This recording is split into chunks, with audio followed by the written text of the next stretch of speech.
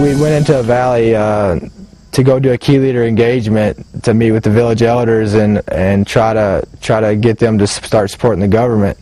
And when they got in there, I was outside the valley with another staff sergeant, and they started taking contact.